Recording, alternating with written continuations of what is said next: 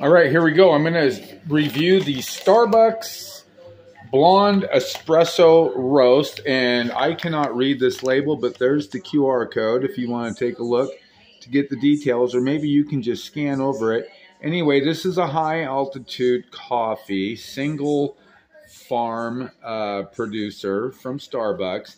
And I don't really care about Starbucks politics. A lot of people, oh, I don't go to Starbucks. Well, I don't really care why you don't go there. What I know is the customer service is fantastic and their beans are reasonably priced. I'm going to pause, get some water going in my vessel. So when I say vessel, I'm talking about something to heat your water up in. Now this is a percolator with no percolator on top. So I just use it to heat my water. I've had this thing like I don't even know. So put that on high. I'm going to go turn the TV off. No, that's much better. So I'm going to put that coffee away, and I'm going to have to seal that up better later. So I got that KitchenAid grinder at Walmart. It's okay. I'm going to be honest, though, and it wasn't very expensive. But realistically, the grinder doesn't really grind all that great. It's always leaving chunks, but maybe grinders do, and I just don't know that. So that's that. I'll get this coffee ground, and I'll be right back. So here's the grind, if you can see that. You know, it's pretty fluffy, and I had just about a tablespoon of beans left in my coffee I bought from Wenatchee. We talked about that last time. Anyway, this is decent. And then, anyway, it's kind of a lot of coffee, but that's how I like it. So the water's getting hot, and I'll be right back. So I don't have a high pollutant, you know, ceramic cone holder, filter holder to do my pour overs. I have this Mr. Coffee Broken Coffee Pot plastic thingy. And then I use 2 paper filters to kind of slow the drip down. And I use a real pour over pot that I bought at a high pollutant espresso store in Olympia a long time ago for $60. So we got that, And I got to add my coffee to the filter, and I'll be back again.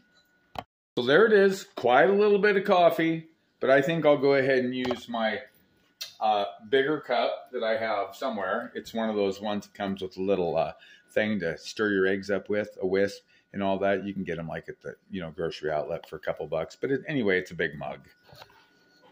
Okay, so you get the idea. You know, you put the filter, the coffee on top of the cup, put it on the counter, and as soon as that water boils, we'll put it in the pour pot and we'll drizzle it over those coffee. And I just want to say one more thing about this KitchenAid grinder. I keep a chopstick with it because it always sticks in the bottom. And I don't know if it's because the thing sucks or it's because the coffee, is actually oily and moist enough to kind of pack in there and stay down there. And I hope it is oily a little bit because I like that oil and that foam when you pour over. And we'll go over that when this water's hot and we're almost there.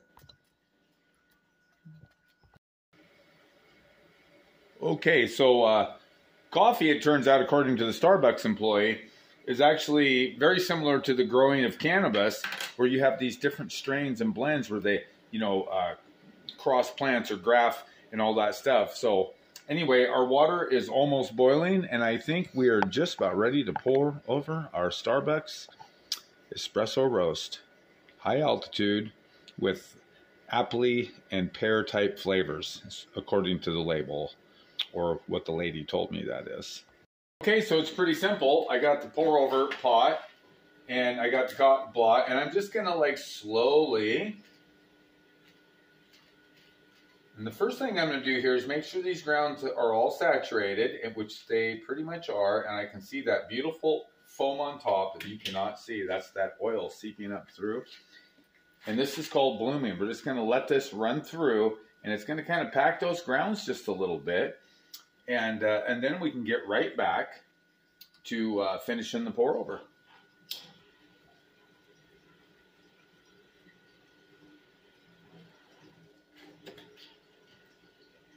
So I'm on my budget, so I buy $30 an ounce cannabis, which, by the way, actually turns out to be pretty good. And if you're offended by me talking about cannabis on my channel, go ahead and push stop and take a hike. I don't really care. This is my life. I don't got that much left after heart attacks and surgery, so I'm just living life to the fullest. That's what I'm doing. I hope you are as well. All right, we're almost there. I'm going to take a look. It's not like rice. You can take the lid off of this. Okay, so we got about 3/4 of a cup.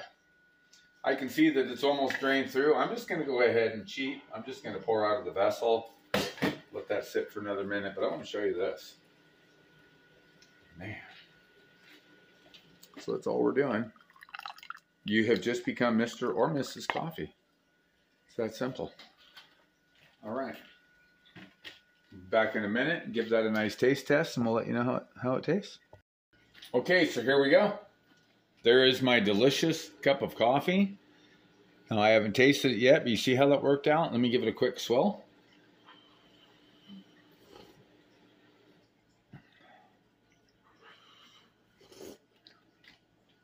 All right, that's a nice strong cup of coffee.